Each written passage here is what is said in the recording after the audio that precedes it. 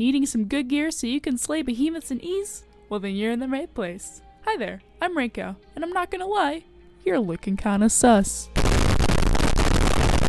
Hi there, I'm Rain, and today I'm going to be helping you craft the right things for your slaying needs. After you've just slayed your first few behemoths and walk up to Moira Hedge? Once you've approached Moira High Skittles, you might be thinking to yourself, what the fuck? You might be wondering what to do next. And well, as a brand new slayer, you won't have too many choices, and might just want to stick with 1 or 2 sets of armor. So in that case, some good armor when starting off is Gnasher armor, Charog armor, Embermane armor, Drask armor, and sometimes Boreas armor comes in handy too. And you might be asking yourself, why these armor sets? And well, that's because of the stealth slots, the perks, and because they come from behemoths that are fairly easy to unlock in the early game.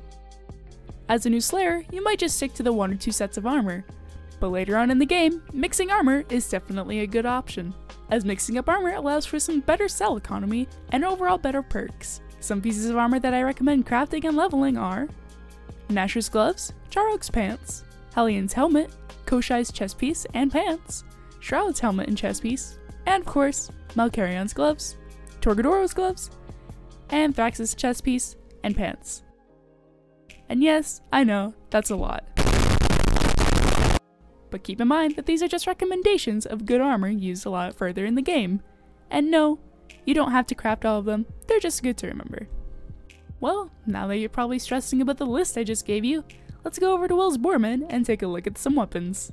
The weapons you play as a noob slayer or marching your way to endgame doesn't really matter, but instead, looking at the perks, cell slots, and element will help you make some spicy damage choices.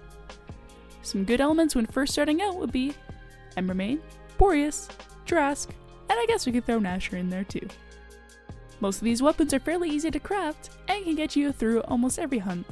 As for later in the game, some good weapons might be Hellion, Torgadoro, Thrax, Riftstalker, Malkarion, and Rezakiri.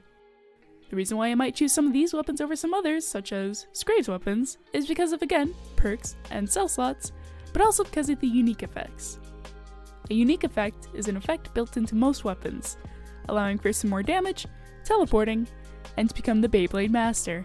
Wait, what? Well, Slayers, hopefully this video can help you slay your way through the Shattered Isles. And with that being said, I think this is the end of the video. Thank you so much for watching, I hope you enjoyed, and I will see you all laters. Peace.